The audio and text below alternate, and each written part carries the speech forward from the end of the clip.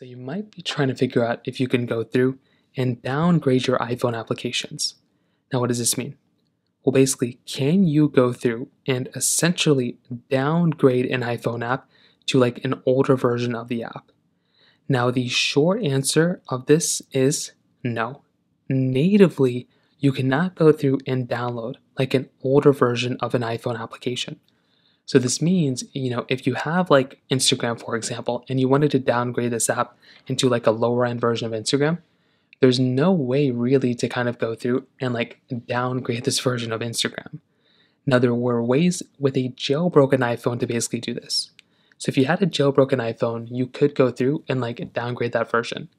Otherwise, though, you don't really have the capability of kind of downgrading it from there.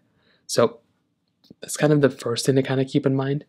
Now, on top of that, if you do somehow have a jailbroken iPhone, you could try going through and downloading some older, those tweaks that allow you to kind of downgrade your phones, but otherwise it's not even really worth buying from that particular perspective either.